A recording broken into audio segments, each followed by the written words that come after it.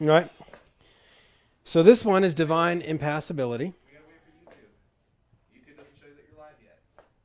So I hear every time. Remember that one time it took 4 minutes and 2.5 minutes of yourself was cut That off? was the first time. I'll blab now. So I drew a picture.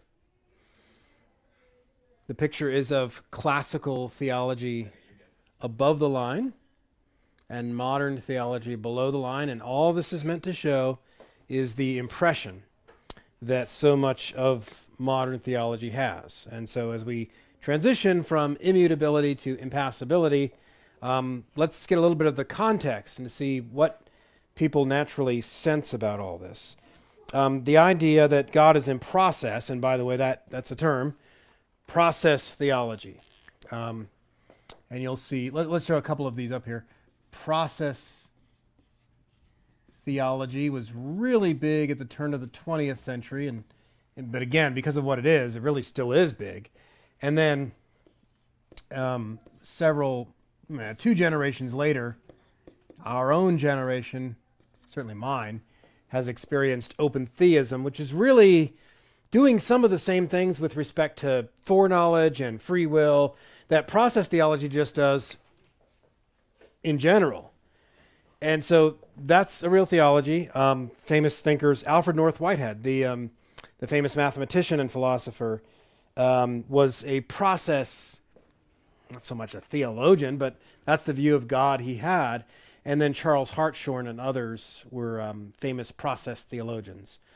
We'll talk about open theism in more specifics in a future week.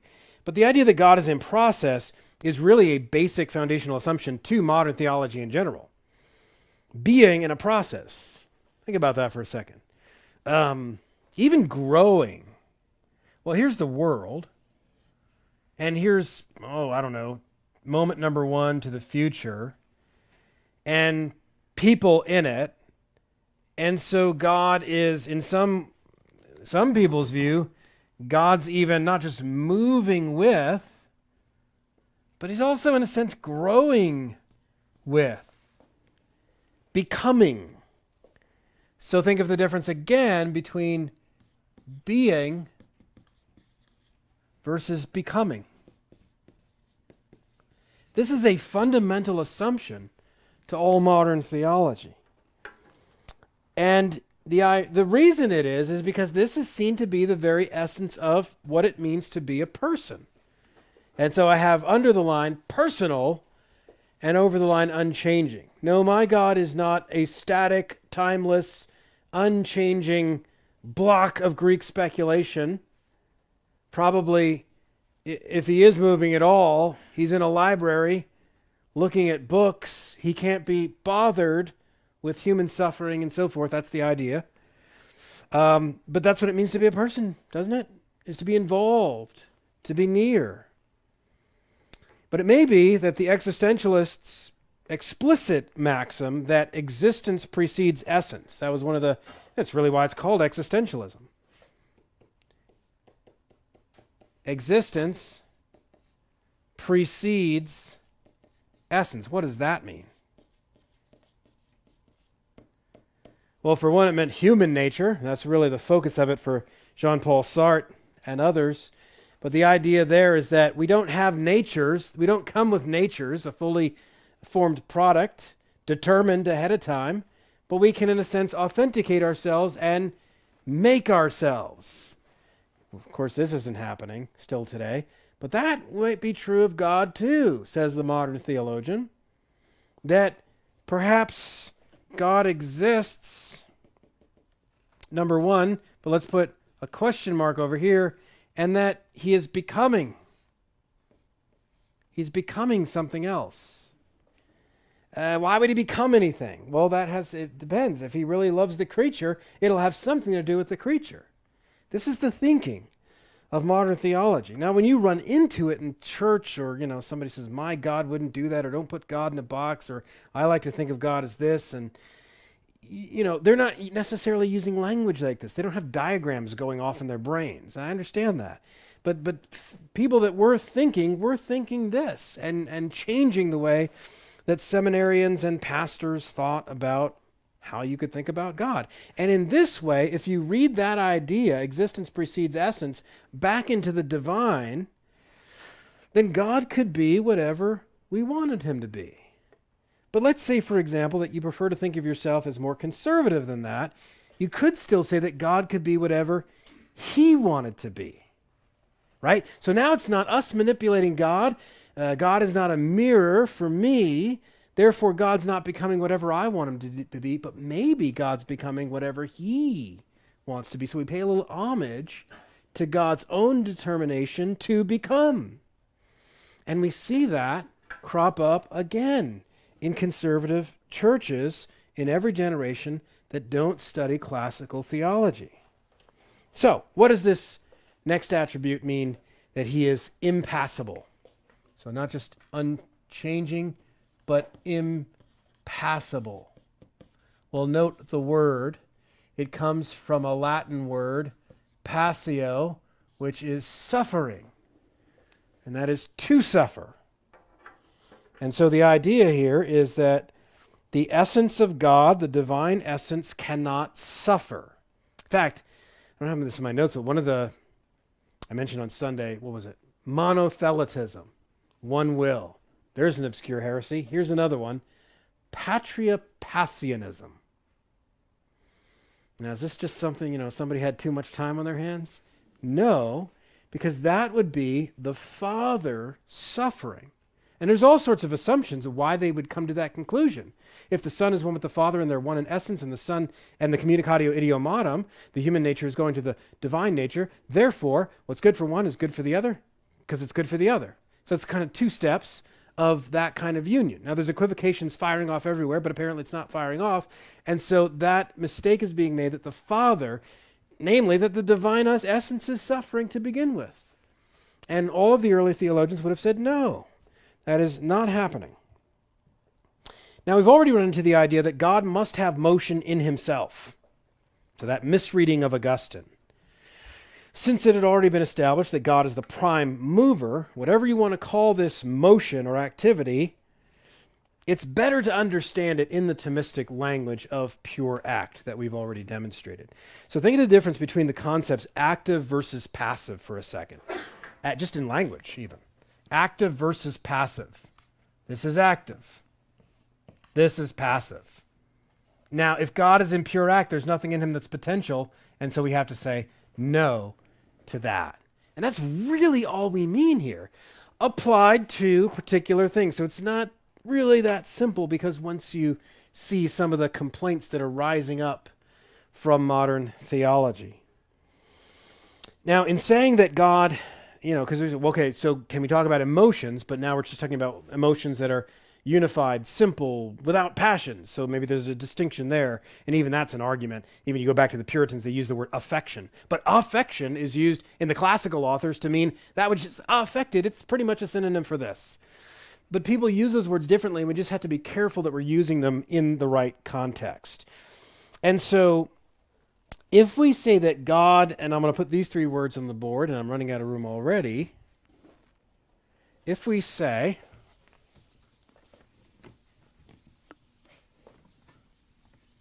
I'll do it over there.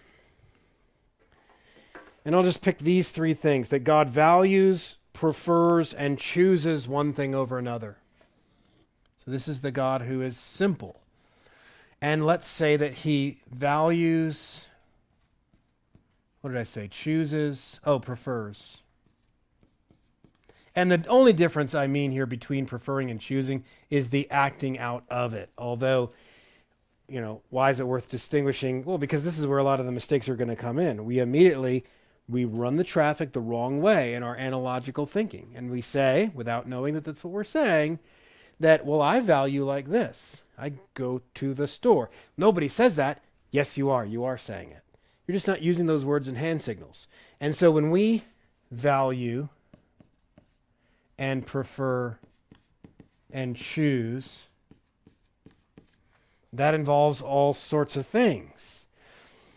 It does not follow that God values and prefers and chooses one thing over another, that God must react to the enemies of those things in order to have a particular stance to it, or that he reacts to options. Sim would suggest that he isn't aware of one or the other, or he just got to it, like you would just come up to the products in the store and start to evaluate it. And we again, we're just unaware that that's what we're doing. We're imposing that the analogy is going the wrong way. Instead of going this way, the analogy is running this way. And so these things don't follow. Our creaturely experience, so now down here, our creaturely experience of value is to discover. If I value something, I have discovered its value. I had to evaluate it to value. And we are imposing that on God. No, I'm not. Yes, you are. Our experience of choice is of limitation. Why do we choose? Scarcity. It's one way to say it. It's the way an economist would say it.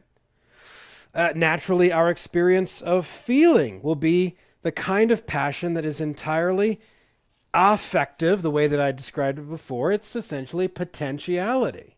We are being affected from outside of ourselves. Some external impress upon our hearts of some good thing that we lack, some good thing that we lost, or some bad thing that we fear, or some bad thing by which we have been harmed is coming in. But all of those just mean potentiality, which we have already disproven of the first cause. Now, definition and testimony, these are going to have to overlap here because of how difficult the objections needlessly make this doctrine. Let me quote two theologians on how the early church fathers understood divine impassibility. Why would I do this? Because it is very misunderstood what the early church fathers thought about divine impassibility. And you'll see all sorts of fallacious ways that this is smuggled in. But these are the good guys first.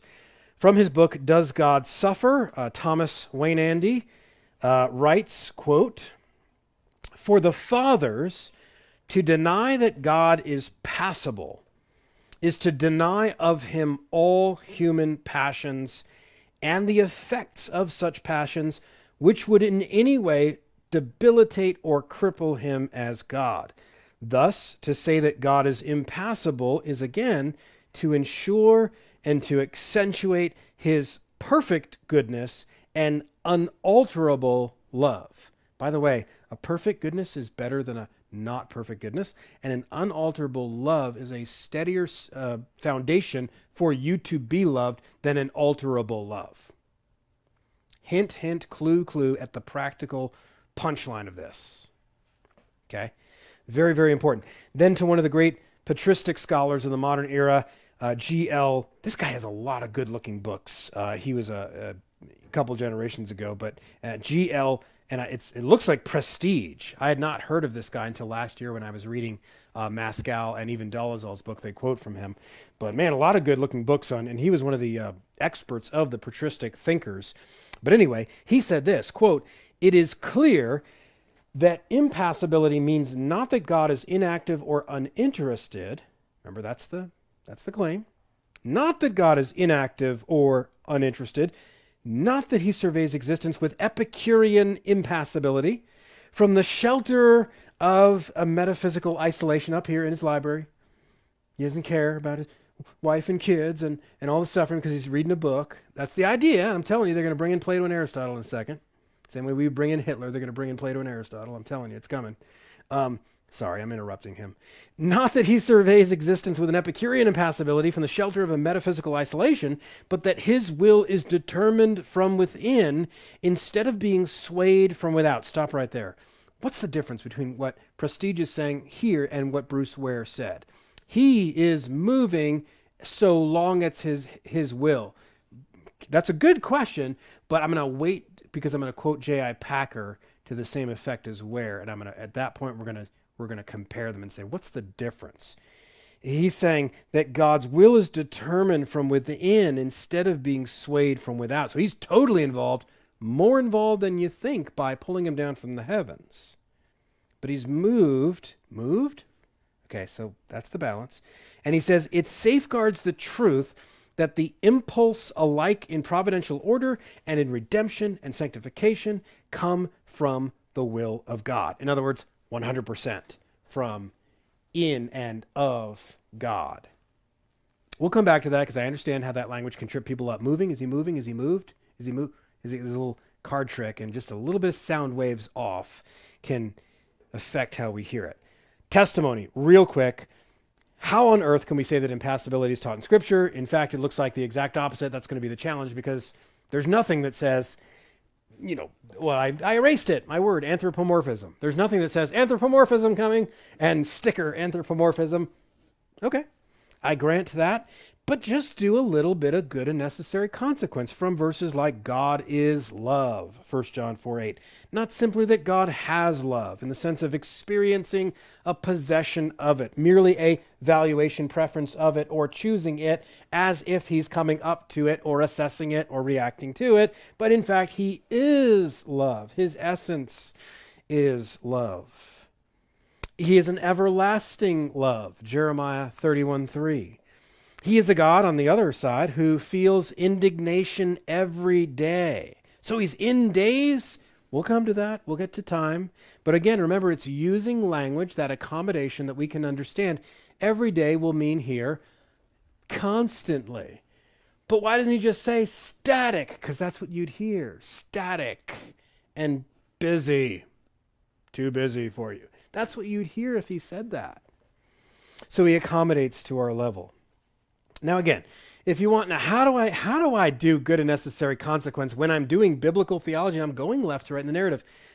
Revisit session 5 in our prolegomena section, and we talk about the different divisions of theology. For now, I just have to skip it and say anthropomorphism, but I will come back to that and justify it. Okay, the impassibility of God has certainly been the testimony of the early church, the medieval church, and the Protestant scholastics, and the Puritans all retained it. It's only, again, in the 19th and 20th century that you have this rush of, based on this assumption of process, that it can't be that. To be personal can't be unchanging, and so forth. Anselm argues this. He says, quote, "When we state that God undergoes some lowliness or weakness, we understand this to be in accordance with the weakness of the human substance which he assumed in the incarnation." So he doesn't even go with anthropomorphism. He's just restricting himself to the incarnation. I think that's a limited argument, but I think that's part of it. Anselm says, not in accordance with the sublimity of his impassible divine nature, end quote. Calvin in his Institutes commented on the repentance passages, repentance of God, of what he would have done in those situations. But Calvin says that in special revelation, God accommodated to our capacity so that we may understand it. He's going to say almost word for word what Clement of Alexandria said. Calvin says, now the mode of accommodation is for him to represent himself to us not as he is in himself, but as he seems to us. Although he is beyond all disturbance of mind. That's another way to say, well, it's another application of impassibility. He is beyond all disturbance of mind. Whenever we hear that God is angered, we ought not to imagine any emotion or passion in him, but rather to consider that this expression has been taken from our own human experience. Again, if we complain to Calvin, oh, that's convenient, and why? Then God may say to us, fine, I'll communicate my entire infinity all at once. Good luck with your head not exploding yesterday. Okay, so, we're asking for him to explain every relationship of all of his relationships in every proposition. That just misunderstands how human thought and language works. Objections. Here we run directly into all the sensibilities of modern theology, and you'll see it in all the objections. At the extremes are process theology and open theism. But it was Karl Barth that articulated the emotive life of God, that God is nevertheless Lord over. So again, same kind of thing as a little bit in John Frame, but certainly we've seen it explicitly in Bruce Ware. He's being moved. He is in concurrence with us that way, horizontally, relationally. But Barth is careful to say that God is initiating all of this. Very subtle. So Barth says this, quote, "The personal God has a heart. He can feel and be affected. He is not impassible. He cannot be moved from the outside by an extraneous power." So you see what he's saying? He's not impassible. Now, I'm going to agree with you that he can't be moved from the outside by an extraneous power. He's impassible that far. But, Barth says, this does not mean that he is not capable of moving himself. Again, what do you mean by that? Do you mean pure act? Then we're cool. If you don't, what do you mean? No, Barth says, God is moved and stirred, yet not like ourselves in powerlessness, but in his own free power, in his innermost being, moved and touched by himself. And Dolezal caught this as well, when you allude to some innermost part of God. Well, no, I don't mean part. Okay, what do you mean by inner? If you look deep enough in God, what do you mean by that? Okay, so that's a good thing to keep your antenna up for when modern theologians are talking. J.I. Packer, the beloved J.I. Packer, who we all love and we learn so much from in books like Knowing God and Concise Theology, a book that I have worked with people, discipled people with, 15, 16 years ago. Used that book. It's right there somewhere. And Packer attempts to honor this classical attribute, but with this proviso. Packer says that theologians mean, by impassibility, not that he is impassive and unfeeling, but that what he feels, like what he does, is a matter of his own deliberate, voluntary choice. I'm kind of okay so far, and is included in the unity of his infinite being. God is never our victim in the sense that we make him suffer where he had not first chosen to suffer. Wait a minute. Rewind. And in the sense that we make him suffer where he had not first chosen to suffer. So he initiates it. He initiates what? Okay. Notice the difference between how Packer said that as opposed to Prestige's statement.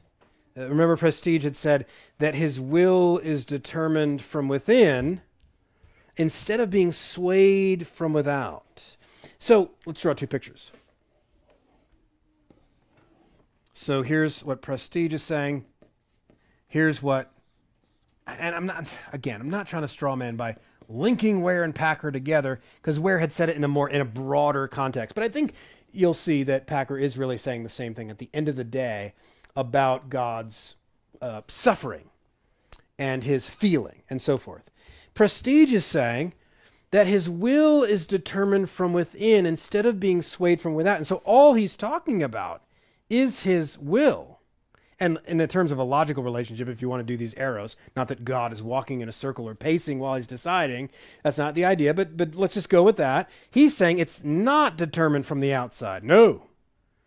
But he's saying that will in him. So there's a kind of motion. Again, and he would have meant pure act. Whereas they were not saying the same thing. They're saying, no, God does determine the whole thing, just like Prestige has here. Okay, determine what though? And so as you're walking out this relationship with human beings, he's determining a whole lot of things, but he's suffering. I'll put number 3 here. And in Packer's statement, there's a suffering. He's determined it. He's determined to be moved by us. And that's not the same thing as that he's moving, if you'll pardon the sloppy language, moving himself doesn't mean caused himself. They're just reaching for language there, okay, to make a comparison. So both seem to be saying that God's emotive, valuative, volitional life come from within God's eternal life, but Prestige fences that off to any ad extra causation, including subsequent divinely chosen ad extra causation. Packer's saying, no, God chooses it. It is divinely, sovereignly determined, but it's still ad extra causation on something in God. To hear a voice from inside now will go extreme to the process theology camp. Charles Hartshorne, I mentioned him. He used the example of a parent-child relationship, and he's making the point that, look, the God I see in Scripture is here, okay? Not that he's not transcendent in some ways, but he looks at a parent-child relationship and to different scenarios of discipline that would be morally praiseworthy and morally blameworthy. And especially blameworthy is a parent who's utterly indifferent. They're lacking love more than any other. And so he concludes, quote, "Yet God, we are told, is impassive and immutable and without accidents." That kind of a God is just as he would be in his actions and knowledge and being had we never existed, or had all our experiences been otherwise. In other words, we don't matter to him because we don't affect him. In fact, doesn't "we don't affect him" with an A mean the same thing as "we don't matter to him"? That's what he's saying. And at first glance, it is an understandable, natural, normal argument. There's passages of Scripture that certainly appear to show God experiencing emotions as any other person. That's the key caveat there. Classical theologian, again, is going to appeal to anthropomorphism. So when you look at these verses, Genesis 6:6, and this is a famous passage, the days of Noah, it says that God was sorry that he had made man. He was sorry that he had made man. Judges 2:18, for the Lord was moved to pity by their groaning because of those who afflicted and oppressed them. That's double causing of God's pity. Judges 10:16, God became impatient over the misery of Israel. Isaiah 63:9, in all their affliction, he was afflicted. Jeremiah 14:17, you shall say to them this word, he's speaking to the prophet to tell them, let my eyes run down with tears night and day, and let them not cease. For the virgin daughter of my people is shattered with a great wound, with a very grievous blow. What do you do with all that? And my first answer is, look at the Jeremiah passage for some clues. Does God have eyes, and can tears run down them? And does he run out of daylight where he lives, where those tears run down like that? Of course it's an anthropomorphism. That would be my first clue. I'll come back with some more in just a second. But this is not to water down those verses. What I'm going to say, and what the classical theologians actually mean by impassible and a God of pure act, is actually going to be more pity than the pity that you want by dragging him down. A more powerful yearning for the good of his people. A more powerful than if he's affected in any potentiality in himself. And we'll come back to that. But same objection can be raised on a philosophical level. It's not simply the notion of change when it comes to creation or incarnation. We looked at it in the last hour. But every time the disposition of God is seen to change in relation to another personal agent, it would seem that not only is there a change in God, but a change in personal disposition at that. Stephen Charnock, the Puritan, answers this. And notice how he utilizes, by the way, the same in se versus ad extra breakdown that we've been seeing throughout. In other words, in him, in God's self, in his being, in his life, versus in his effects. Charnock says this, the unchangeableness of God, when considered in relation to the exercise of his attributes in the government of the world, consists not in always acting in the same manner. However, cases and circumstances may alter. So in other words, when you're considering him in the exercises of his attributes, in other words, when you're thinking about God by looking at ad extra that which is not God. So that's our first clue. But in always doing what is right and adapting his treatment of his intelligent creatures to the variation of their actions and characters. How does he want to speak about himself? In relation to the variations of their actions and characters. Their actions and their characters are changing because God cares about that, and because God wants you to be righteous and not unrighteous. He's going to appear as if he's moving with you so that you know what he's pointing at when he says, you heathen. It's not the proper time to say, but what would that look like in God? That's the wrong question. And so he's speaking to us in a narrative sense, dealing with our actions and characters which do vary. We're a moving target, though God is not.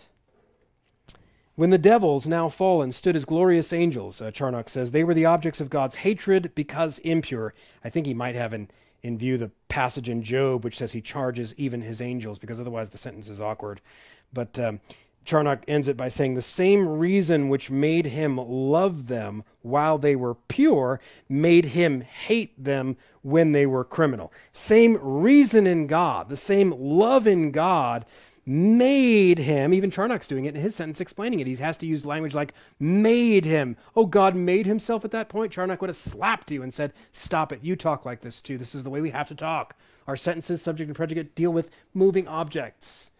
And now we're talking about the simple God. And so simply his love explains why, add extra, he loves the angels when they are pure and hates them when they are impure. But it is that same love which is exemplified in both, which is the moving target, not this up here. Everybody follow that? Okay. And the clearest expression of the problem comes from the 20th century theologian Jürgen Moltmann. And now you really get into it when you start getting into sort of liberation, theologies of hope, which is, I think, one of the names Moltmann's theology went by. But he says this, and I say this because he just makes it clear what this is really saying, this whole attitude. He says, a God who cannot suffer is poorer than any man. What do we mean by that? Well, he gives you his reasons.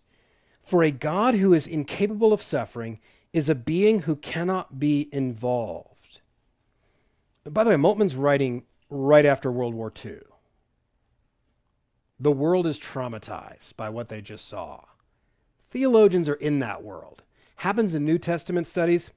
So much of the new perspectives on Paul and the third wave of the quest for the historical Jesus were born out of the question of how do you do this without anti-Semitism, which is a good question. It's not how to do theology.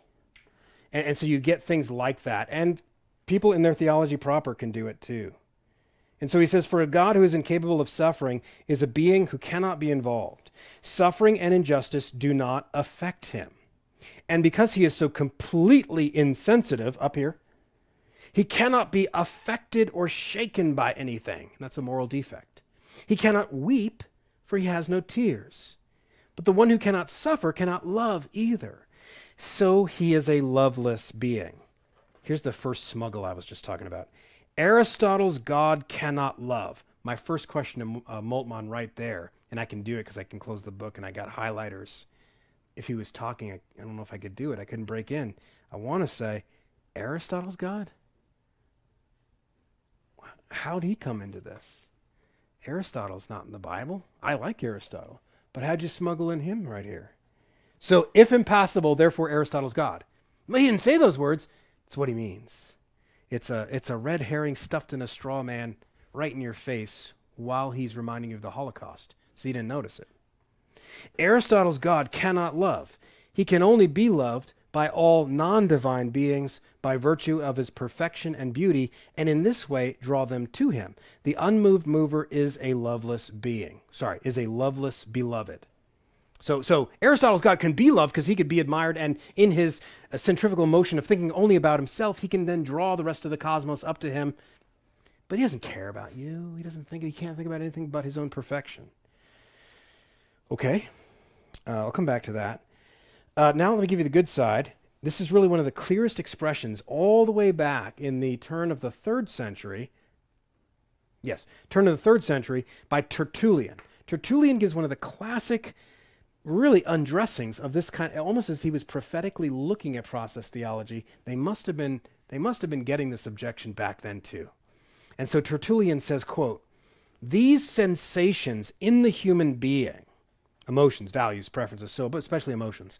These sensations in the human being are rendered just as corrupt by the corruptibility of man's substance as in God they are rendered incorruptible by the incorruption of the divine essence. And Tertullian adds, it is palpably absurd of you to be placing human characteristics in God rather than divine ones in man.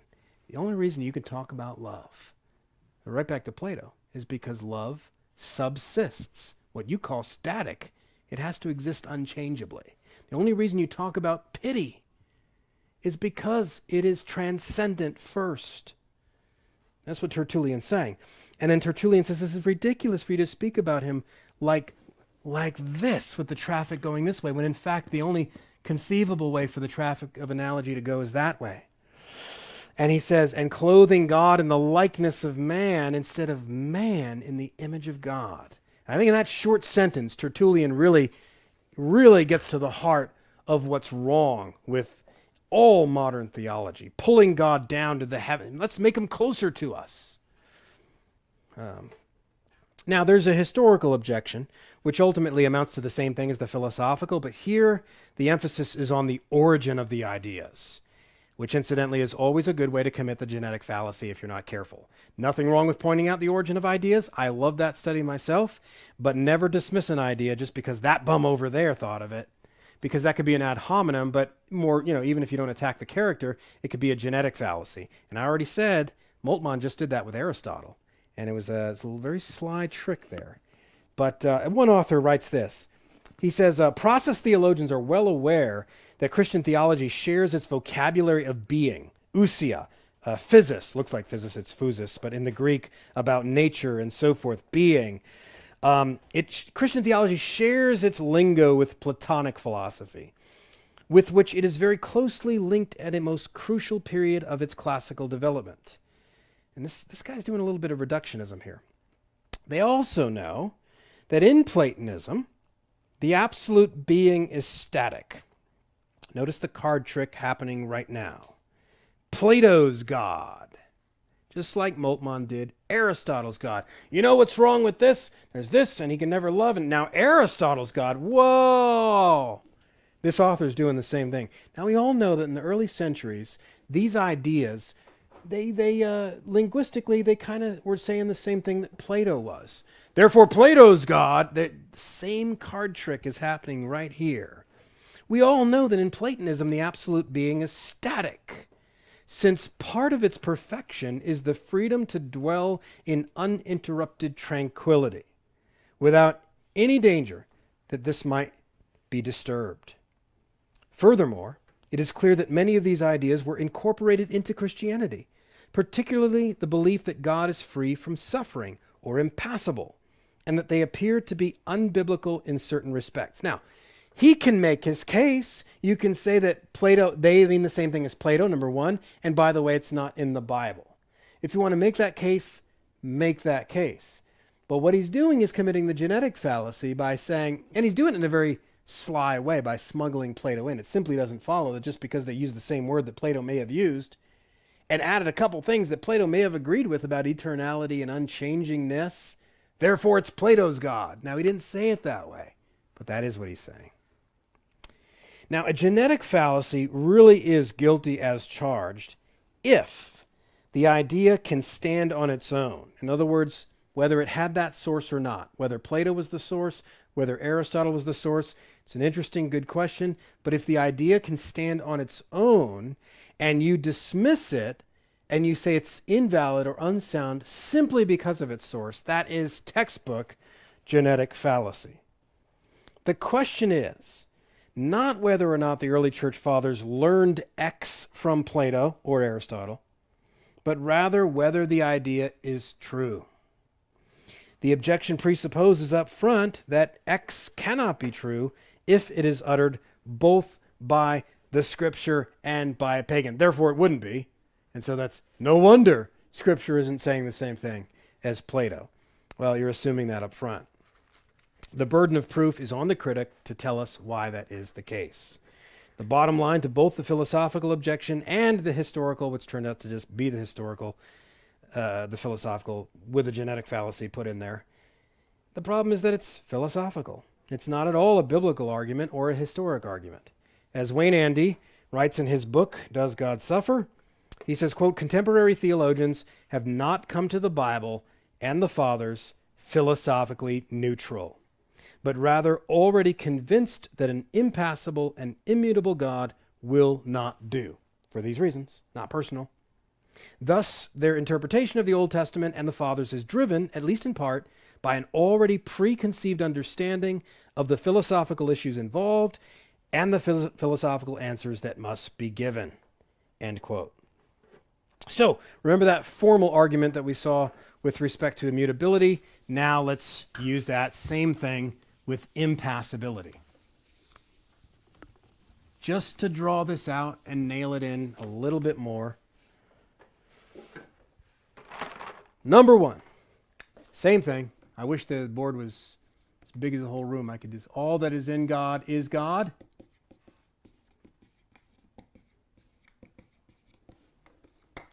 Premise two, all that is in the divine persons is God. Why persons? Well, they said it's impersonal.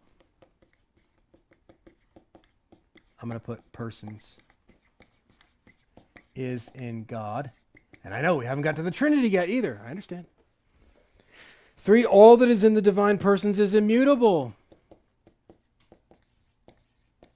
And that much we've already proven. Now, where does this take us? Premise four, to have passions or to suffer is to experience change. Because remember, passions was potentiality.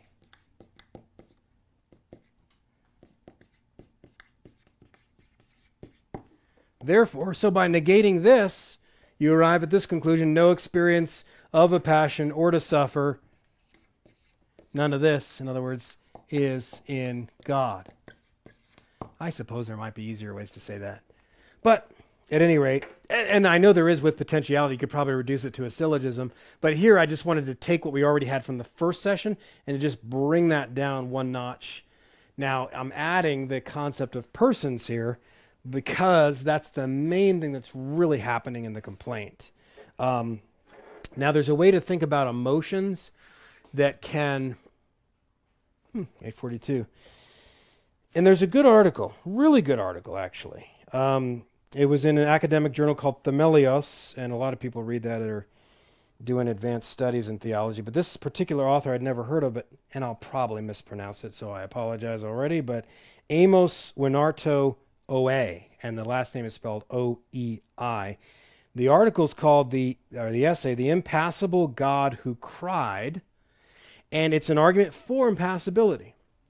And but one of the things he does is he looks at the difference between emotions in God versus us and the principle of analogy, and he even quotes Paul Helm, and I think Helm's, I'm going on a rabbit trail here, but the thing that Helm wrote, and you'll hear me quote from Helm a lot starting next week when we talk about eternality and then we start talking about omniscience. He's a good guy. Helm even quotes, or he coins a term called femotion. Now here he's borrowing the Greek word for God and then the rest of the suffix because, you know, we are affirming an even stronger sense of what they're after in emotion, but we're saying that it is impassible. We're saying, of course, that it's simple and so forth. I have a couple of paragraphs on that. If you're interested, I'll let anybody read it, but I think we're out of time, and I think that would, it's fairly complex. And there's even another difficulty that I bring up. But I'm going to keep it at that. And next week, we're going to talk about eternality. And I think the next attribute, just because it would go naturally with it, is the immortality, the immortal God. We had not covered that yet. And I think it goes well under eternality. And then we'll be able to capture, start getting omniscience and deal with middle knowledge and all that fun stuff. So that's where we're going, starting next